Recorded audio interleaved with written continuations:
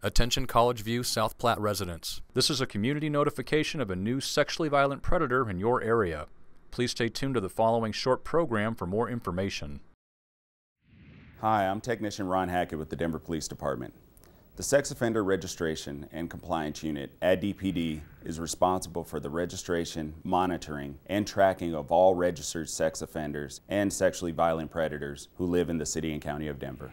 Here's a brief history of sex offender legislation in Colorado. Our state laws trickle down from federal government mandates. In 1994, we had the Jacob Wetterling Act, which mandated that states would establish a sex offender list. Megan's Law of 1996 said that the public would have access to those sex offender registration lists. The Pam Lichner Act of 1996 stated that some offenders might have to have lifetime registrations. And the Adam Walsh Act of 2006 unified sex offender laws across the country. In Colorado, the legislature has determined that sexually violent predators, by definition, pose a higher risk to the community at large, and therefore mandated that upon their release from the Department of Corrections, the community must be notified. Sex offender notification in Colorado happens in two ways. The first is passive and ongoing through the sex offender registration process, which is a list maintained by local police departments. The second way is active, via community notification for those offenders determined to be sexually violent predators by the courts or by the parole board.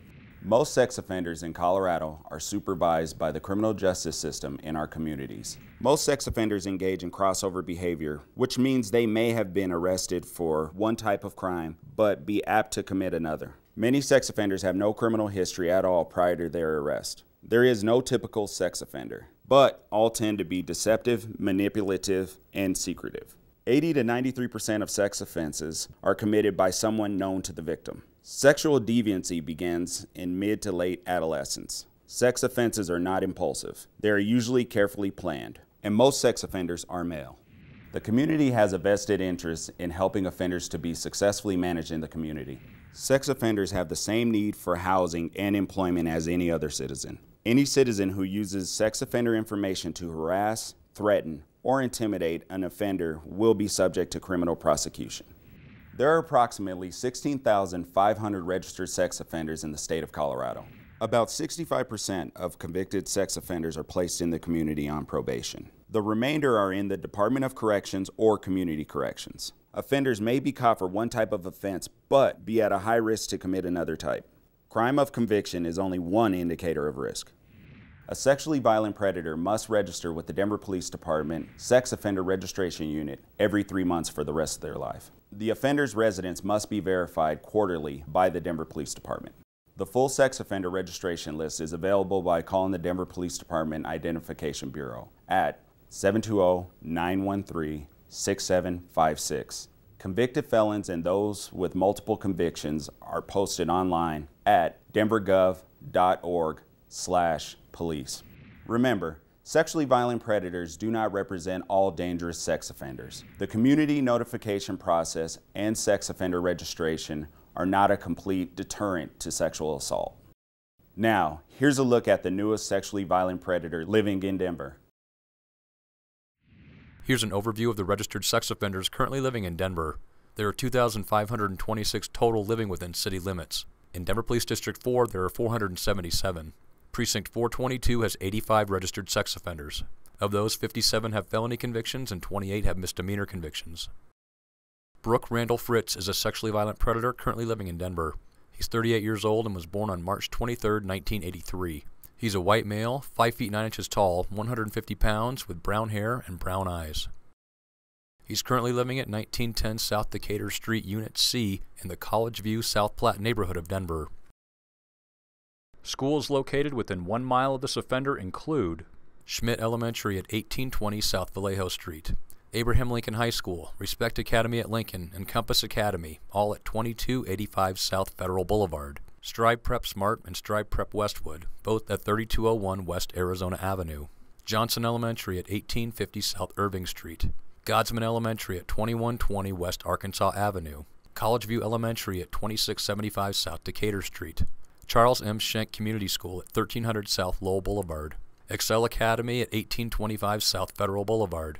Strive Prep Federal and Strive Prep Ruby Hill, both at 2626 West Evans Avenue. Parks located within 1 mile of this offender include Sanderson Gulch, Florida and Raritan, Harvard Gulch Park, Harvard Gulch North Park, Harvard Gulch Golf Course, Ruby Hill Park, La Lomita Park, Athmar Park, Harvey Park, Godsman Park.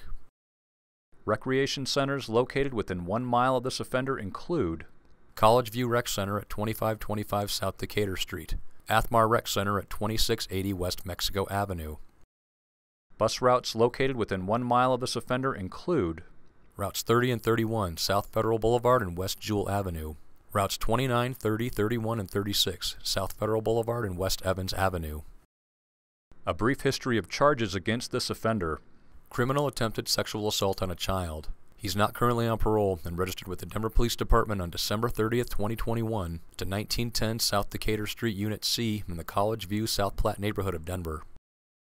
Past charges against this offender include sexual assault, domestic violence, dangerous drugs, distribute, manufacture, sell, possess, harassment, weapons, theft, escape, property damage, criminal mischief, menacing, parole violation, receive stolen property, fraud, illegal use of credit cards, failure to appear, contempt of court, drug paraphernalia, possession of marijuana, trespassing, first degree of auto, possession of burglary tools, contributing to the delinquency of a minor.